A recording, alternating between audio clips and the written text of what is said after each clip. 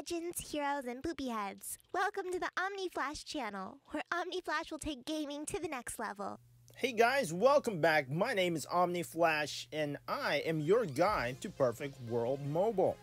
Today's video, we're going to show you an exciting way to make hundreds of thousands of gold coins by actually being prepared for the next cultivation dungeon. Each cultivation dungeon will have a hidden boss.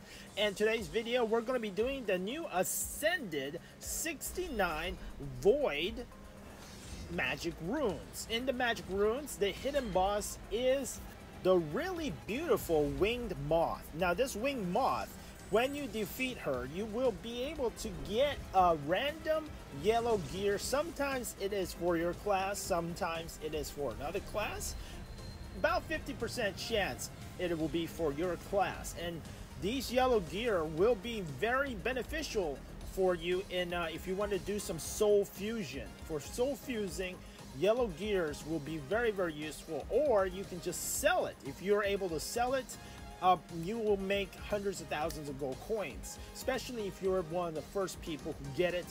As the game progresses, once people have geared up on these yellow gears, what will happen is no one will need these yellow gears anymore. Most likely those yellow gears will be disassembled, and you can have a chance of getting some reincarnation scrolls, which is also pretty good coins.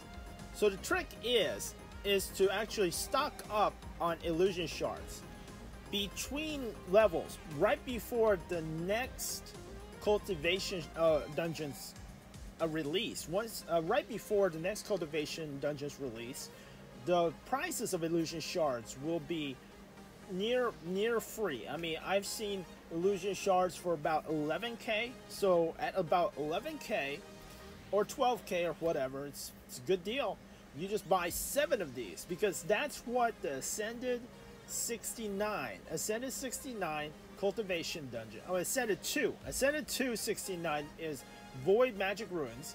And in the first boss, the key deal for the first boss, you got to go to see that blue circle that you saw, pick up. You have to go pick that up.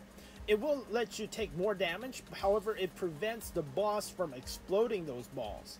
And that ball will actually cause huge damage on your team. Alright, so the leader of the dungeon can open up the hidden boss, and it costs 7 illusion shards for each person. So the trick is to be sure to pick up, go to the auction, go to the stall, and pick up as many illusion shards before the next cultivation dungeon. And once you do that, if they're 11k, it will cost you about 77k in order to enter this one time, and whatever you get is going to be worth more than 77k. It's definitely, like, the items right now, they're worth probably about 500 to 700k, just depending on how needed it is. Sometimes classes which can perform without orange gear will actually, the yellow gears for those classes are actually have a very nice premium. Sometimes people, you can sell them for a decent amount to people who want to get level 55 soul fusing, which is what you can do with yellow gear of Ascended 2 69. Alright, so this is the boss. This is the Winged Moth. She is very beautiful. She spawns some baby moths around her that you will also have to defeat.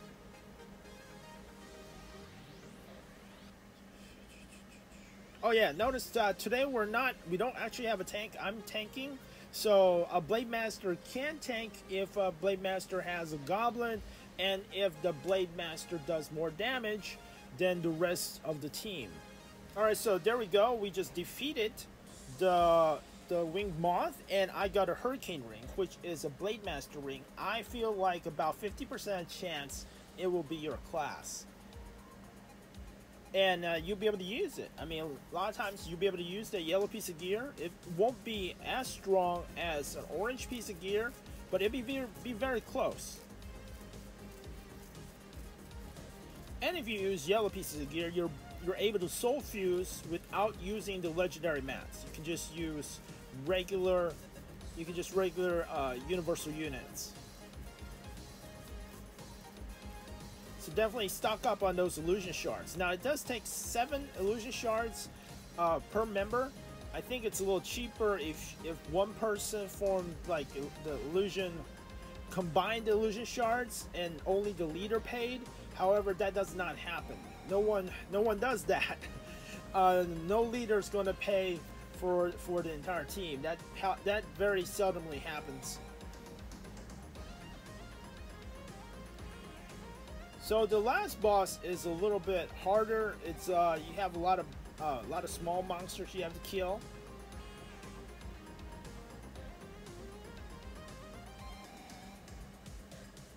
Normally you would grab all of the monsters together. However, since I actually have to do the most damage on every single monster, I'm gonna lose aggro if I grabbed all of the monsters, since very possibly someone will do more damage on one particular mob and I'll lose aggro. So another thing you might want to do is go ahead and save up some shards in case there are double cultivation days. Sometimes there are events where it gives you double drops for cultivation, so you can you definitely want to take care and use extra runs. Use extra runs if you have cultivation tickets to do extra runs and do this hidden boss. If you do hidden boss on days with double drops, what you will do is you will get 2 yellows. So that's really nice. Right now it's not double drops. Also, the hidden boss does not spawn in every run. So sometimes for Ascended 269, you may have to run multiple times. You have to defeat the first boss several times. It might take you 5 times before that hidden boss is actually spawned. Also remember, be sure not to do the hidden boss more than 2 times a day. Okay, so you can do the hidden boss, alright, then the second time you use a cultivation ticket and you pay your shards, that works. If you do a cultivation ticket and then do it again with the hidden boss, even if you pay the 7 shards, you're not going to get any yellows. You can only do the cultivation dungeon hidden boss twice a day. So even if you spend those shards and you do it the third time you do a hidden boss in the same day, you will not get yellow drops. So be sure to remember that, and never ever do a hidden boss more than 2 times a day, even on double drop days. On the 3rd time, you're not going to get anything. Oh, the most important mechanic for the last boss of Magic Ruins is to make sure when you get a blue circle, be sure to stay away from other people with blue circles. If you have a red circle, don't overlap on someone with a red circle. However, you have a blue circle, you want to get close to someone with a red circle. Alright, so that's it. So remember those things, do your hidden bosses, and get rich. If you like this video, please feel free to like, subscribe, smash that notification bell, and comment below to be entered to win a $25 iTunes or Google Play gift card on May 15, 2021.